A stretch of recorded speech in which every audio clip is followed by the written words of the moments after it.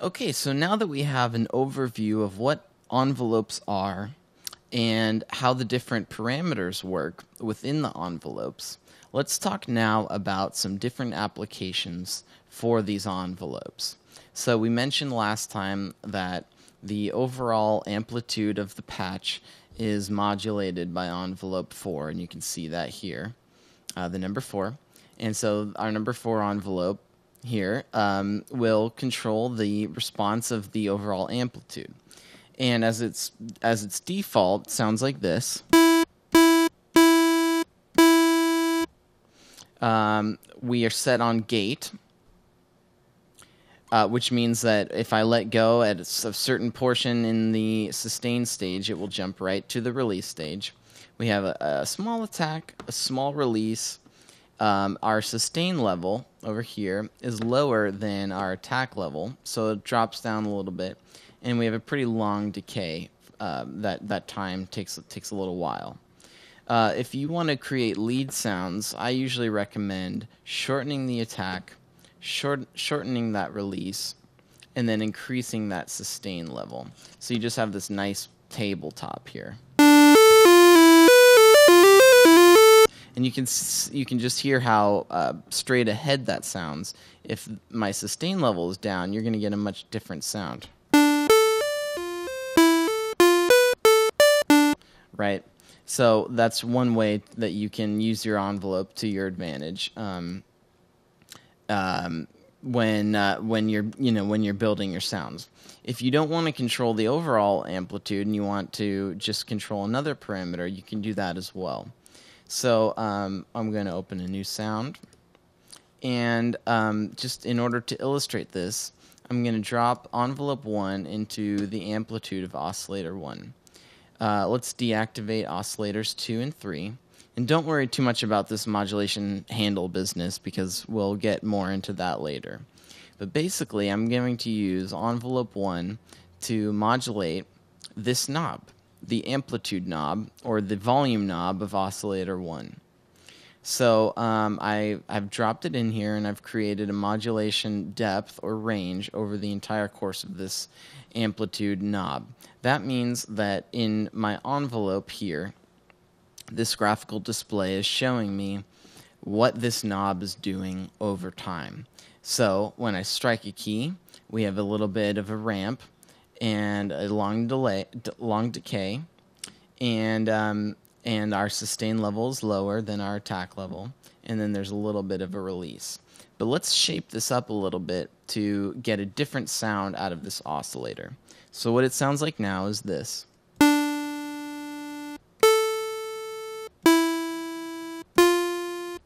Alright, so let's play with this a little bit to have some fun.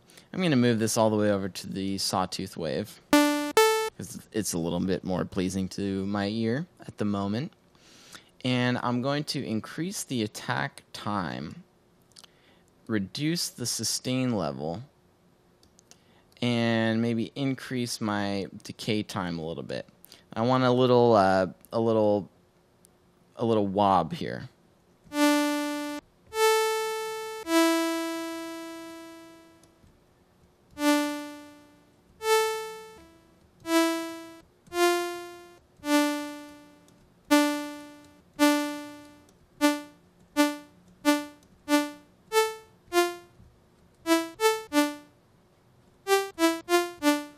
And I can choose one shot to control the response to the key, meaning I can play it and I don't have to hold it down to let it go over the entire course of the envelope.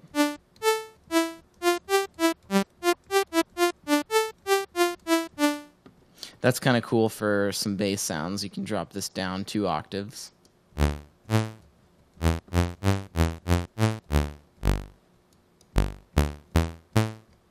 If I want something pluckier, I can reduce the attack time so that when I strike the key, it occurs immediately, and then it drops out of, and then the amplitude drops down.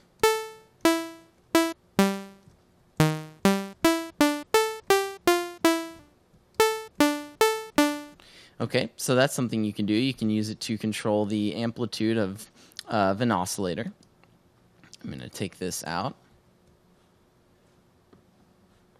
turn my amplitude back up. Now let's say we want to make a bass sound and use an envelope to control a filter. So here's just an octave lower, like this, and I'm going to set up a low-pass filter. So since my cutoff frequency is all the way down at the bottom, you're going to barely hear the sound at all. When I send it to filter 1, create a mix of just filter 1. You can barely hear anything at all because the cutoff frequency is down so low. When I raise this up, you can hear it sound a little bit brighter.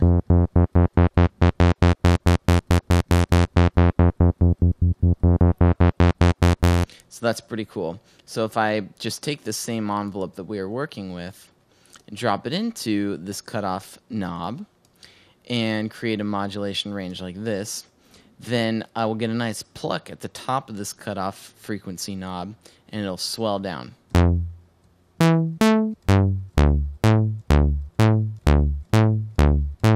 Let's say I want to do the opposite. I have two options.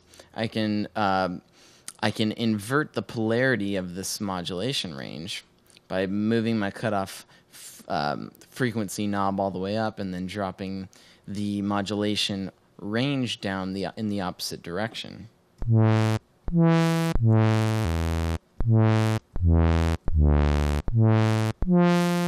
Then if you think about it this way, this envelope is basically upside down, where it's starting off here at a low frequency and it plucks in and then sort of swells down over the course of this decay to the top of the cutoff frequency. So it starts off dull and then peaks down here at the bottom. And I can increase the takt time, and it'll sound a little bit more like this.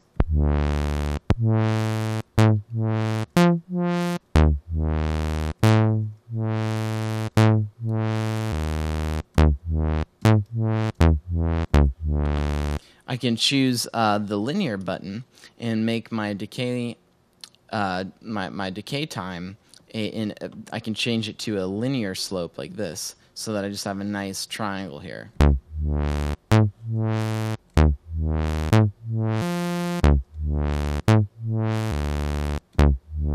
So that's pretty fun. I like that.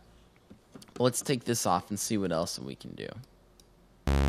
Let's say I want to assign a modulation oscillator to my oscillator number 1. So I'll put the phase modulation oscillator here, and I'll increase the pitch of this to get a little bit more activity.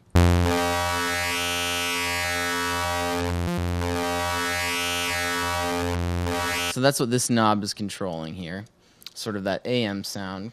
And I'm going to choose a new envelope, and let's play around with the loop function a little bit. I'm just going to set the loop to 4. Well, let's just set it to 8 so we can hear a little bit better. And I'll drop this envelope in here like this and create a modulation range across the entire course of the knob.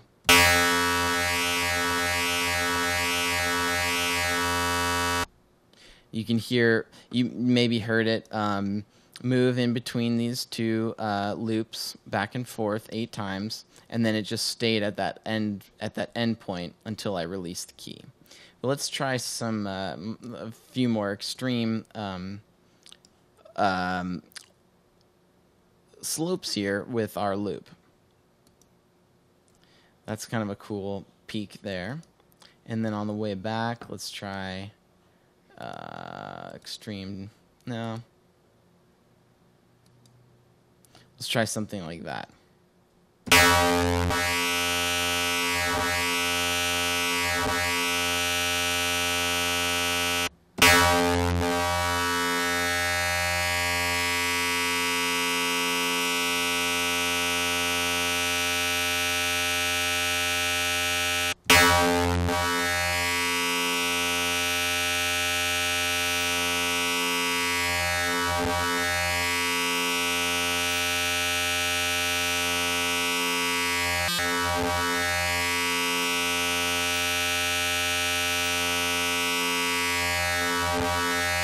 So you can hear some of the movement there, and that's a really cool way to add some depth to your sounds, is by applying an envelope.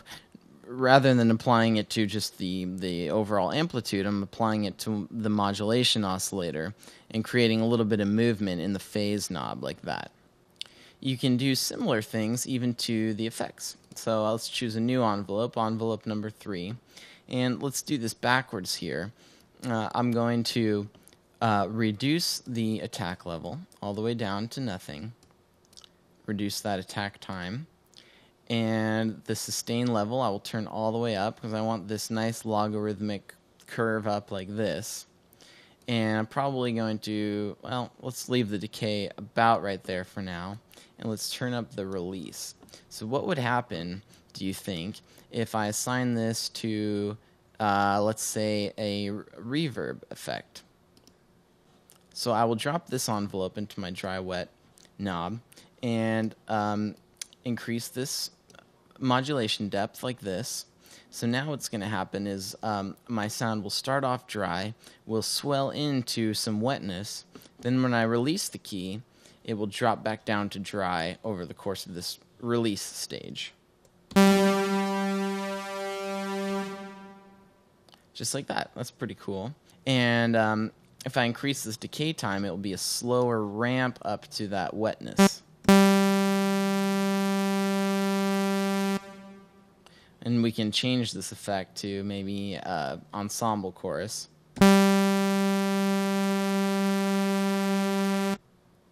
That's pretty cool. So something like that you can play around with. That way you're not just using a static effect, you're having it swell in, so you have a nice dry attack, but then the chorus swells in because I've told it to do so based on the shape of the envelope that I've created.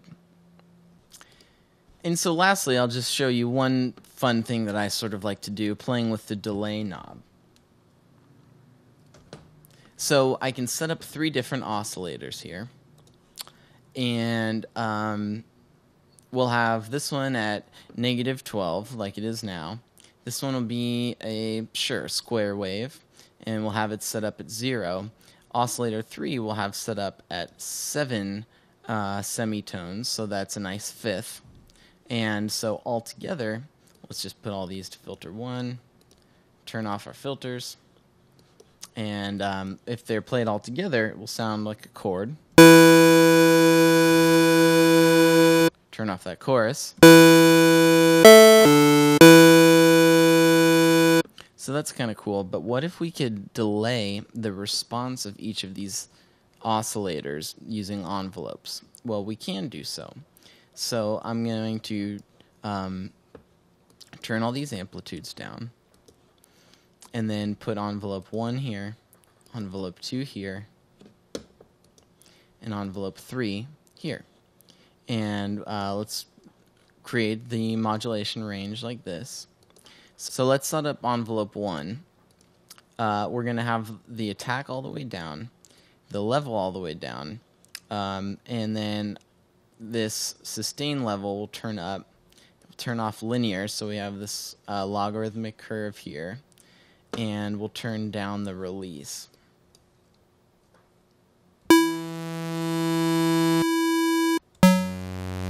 So that's what, so oscillator 1 soloed will sound like this.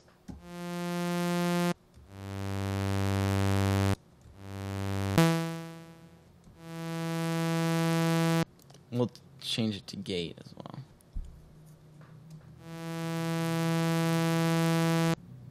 Okay, and now I'm going to copy this, paste it into envelope number 2, like that, and also into envelope number 3. So I've my 3 envelopes are exactly the same now, but I'm going to use this delay knob to give some space in between the 2 envelopes. So the first envelope will have no delay, the second envelope will have a little bit, and the third will have a little bit more, like that. So that means oscillator 1 will swell in, then 2, and then 3 in succession when we activate them.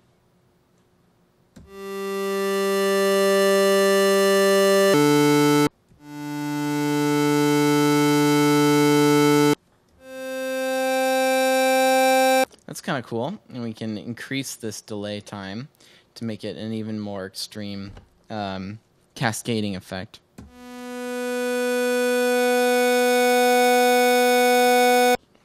If we turn all these to sawtooth waves, add that chorus back in, and let's remove this modulation, and then we'll talk more about this later, but we'll put in a little bit of detune here with the pitch cutoff and get a nice little pad sound here.